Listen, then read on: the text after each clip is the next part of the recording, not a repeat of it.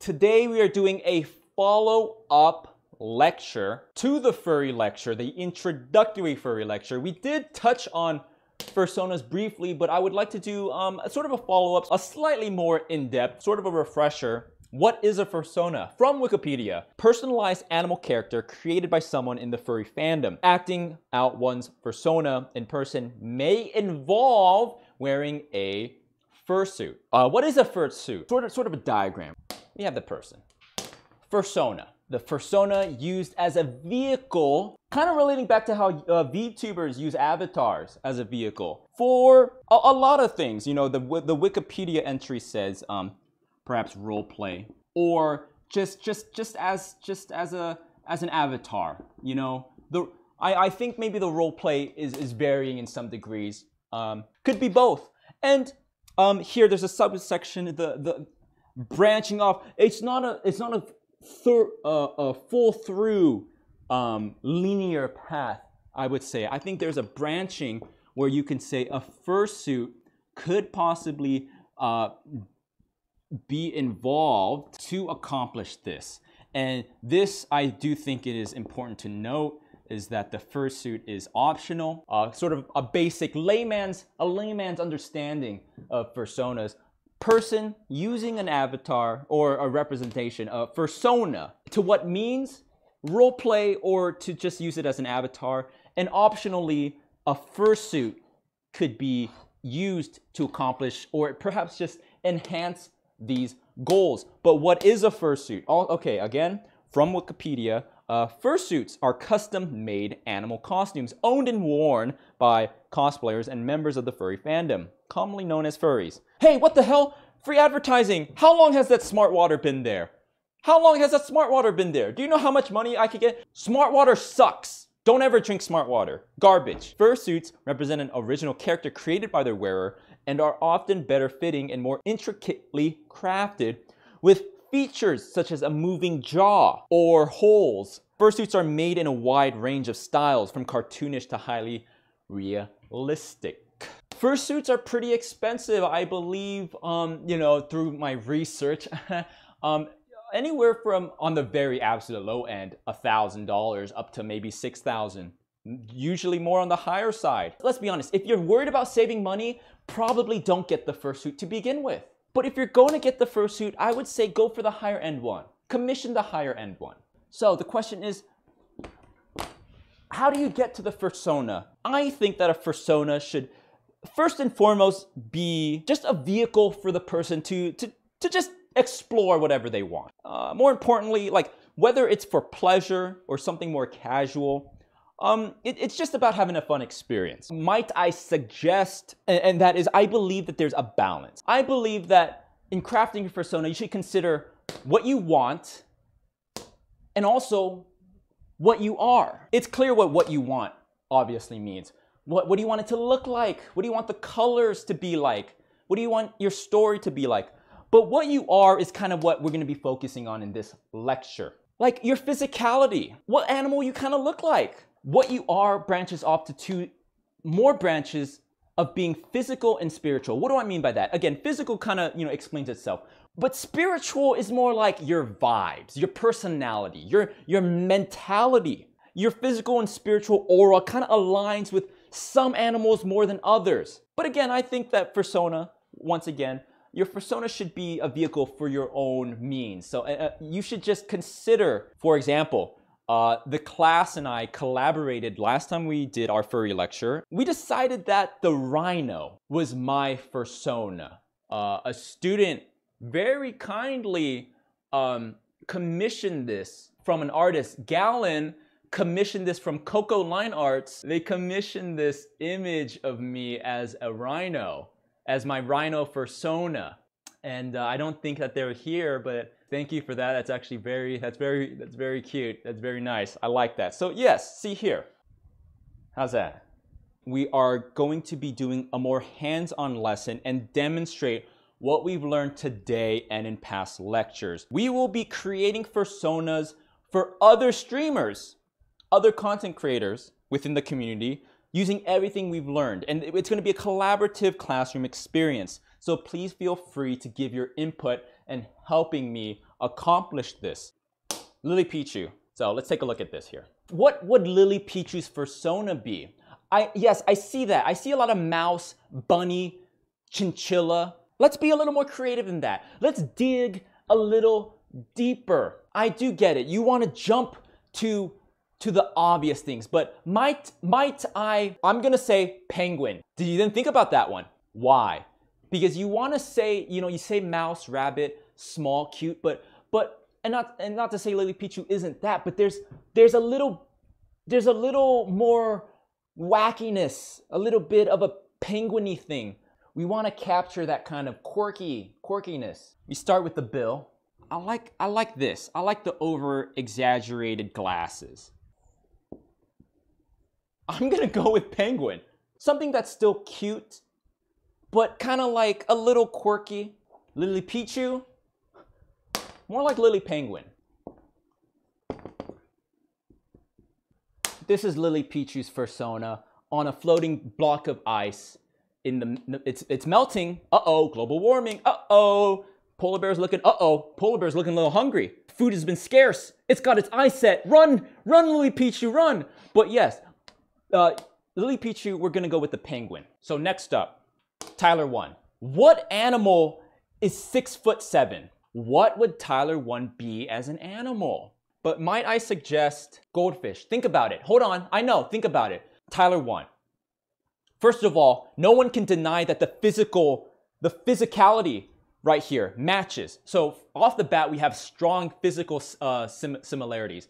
But think about, in essence, the goldfish, despite everyone saying how lame a goldfish is one of the most popular type of pets in pop culture. People love goldfish. Look at Magikarp, right? There's something there with the story of Magikarp. Everyone looks down on the goldfish. Oh, what a tiny goldfish. And the goldfish says, no, I'm a Gyarados. I'm a 6'7" Gyarados. Lol, Tyler goldfish. First of all, the physical similarities, the bulbous head, and also just the spirit of wanting to be larger than you are. The tiny Magikarp says, I'm the 6'7" Gyarados. Lol, Tyler goldfish. That's what I'm gonna go for. XQC, one of the most popular streamers on this platform. Parrot, sloth, weasel. Interesting. I don't know about sloth, because the sloth is a little too, eased down, Weasel's good. Like, you guys watched the James Gunn's Suicide Squad movie? Kind of reminds me of the weasel in that. I'm getting like an avian. Me personally, I feel like an ostrich. Very gangly, kind of scary, unhinged bird type. Kind of, because an ostrich is not like a cute bird. It's like, and you're like, oh God, what the, ostrich, XQC, ostrich. XQC, ostrich. XQ ostrich. I think we hit something with this one. Come on. XQC is definitely the ostrich. Tyler Ninja Blevins. I'm seeing a lot of skunks. Listen, don't let the blue hue of his brand, of his hair get to you. Listen, you're saying peacock. I don't know. A peacock, you imagine very, very pristine, very regal, very prissy and beautiful. I don't know if that's Tyler Ninja Blevins. Meerkat. I feel like, yes, but I feel Meerkat could be literally any male streamer on this platform. Do you know what I mean? Like, I feel Meerkat could have been XQC. You guys are just tossing out the worst. He's a weasel. He's a possum. Someone is saying, I'm seeing someone spam poison dart frog. It is blue. Is he toxic? Is that what you're saying? Here we go. Ninja, I think we've agreed, is a poison dart frog, would be Ninja's fursona. See him here with the iconic, and we don't have color, but it would be blue, iconic here with the headband. And see, he's sweating, he's nervous because he's not seeing enough movement at the New York New Year's bash when he's trying to set the world record for most people flossing. Do we know who Ludwig is? This one might be hard. A fennec fox. Like one of those sand cats, Oh, hold on. Hold on here. Hold on here. Ludwig, Fennec Fox. Yes, I will say a little dainty, but something like this. I think we're going with the sand cat. Definitely, maybe we could have chosen a better sand cat, but I think for sake of argument, we can say, like, generally a sand cat. The more I look at it, the more I like it. Yes, he does kind of have that feline snarkiness, but not the traditional, like, house cat cuteness. I'm quite proud of this one. One of my favorite streamers, Germa. Why is everyone saying platypus? Anglerfish, moray eel. I don't know. Holy crap. Germa, rat. Germa, rat. I think rat. Yeah, I like rat because it's kind of like unhinged, but not in like a really overtly scary way. Oh my God. I think we've outdone ourselves. Germa rat. It's got the vibes. It works. It works. Wow. Wow. Yes, the kind of unhinged, but not like overtly scary, not like not like you feel in danger, but definitely like a eek kind of thing, you know? I like that one. Moist Critical, straight off the bat. I think we got it. You say walrus, and wow, does that like just, it really sticks out to me already. Sloth? No. I don't think a sloth. No, a sloth like doesn't care and is slow. Like, Moist Critical, yes, he might have a sort of laggard type. It might come off that way, but no, like, Moist Critical is too passionate. He cares too much. Is too, like, there to be a sloth. It's the face. It's the mouth. Let me explain why Moist Critical is a walrus, right? You know, besides the physical look, like the mouth, the kind of elongated, like, it definitely is walrusy. But let me explain why it's not a sloth. Because like I said, Moist Critical, he cares too much. A sloth is like, you know, again, I think you say sloth because Moist Critical kind of comes off like maybe a little, you know, slow and like sloth-like, but I don't think he's a sloth because he's too passionate. He cares too much about the subject. But I do get across what you're talking about. Kind of the deep voice makes you kind of want to think they're like, you know, kind of like on the slow side. But that's why it's the walrus, because the walrus is kind of more of like this, like, kind of whatever, but it'll eat you. It'll like rip apart the penguin, like, you know? It's a savage when it wants to be. It cares. It's passionate. I think Moist Critical as a walrus is a good one. This one might be too easy, but let's do a little thought experiment here. Bao, VTuber. Bao's Fursona, I mean, it's too easy. It's a whale. So this is what I think Bao's Fursona would look like. This is the giant squid that Bao just defeated in battle. But yeah, there's Bao as a whale. It'd be kind of like that. Can sea creatures really be furries? I mean, I think we answered that. I think the answer is yes. Markiplier. A tiger. Interesting. Lion. I do see a lion. Markiplier does have like the spiritualness of a golden retriever, but you can't ignore the physical aspects of it. Is this Markiplier? He's looking a little dilfy nowadays, huh? Sheesh. You know, he does have like, you know, the kind of resounding like Markiplier here. It very like the lion from Zootopia. Okay, we got something. Hold on. Hello? We're gonna go with a lion persona. Asmongold. Let's see beaver. Why beaver? Is it because of the teeth? Oh, wait.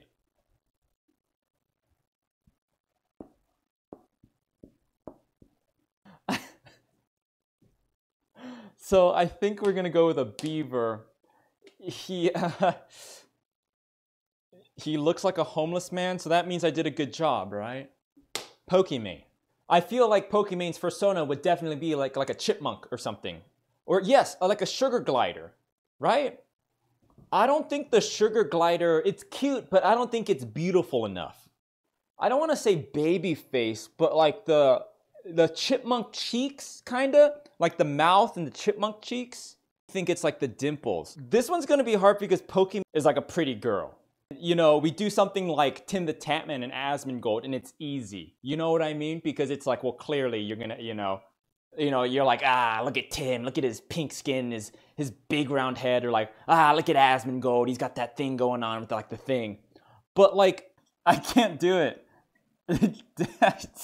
She doesn't have like a grotesquely over-exaggerated. It's like if you took all the world's prettiest people and combined it into like the most generic pretty person image. That's like what Pokimane is. Like, she doesn't have like a big nose or like this. She's not like balding or like. We went for a squirrel. Pokimane's persona, yeah, Max Mofo. He's kind of got this unhinged Sweeney Todd kind of thing going on. You know, that's a possum if I've ever seen it. Maybe. Marmoset. What? Well, oh, kinda. I see what you're saying. It does look like him, actually. Okay, so we're gonna go with a marmoset. So that's a marmoset, and that's Max Mofo. And this right here is Max pogging out to like, pulling some kind of Charizard card or something.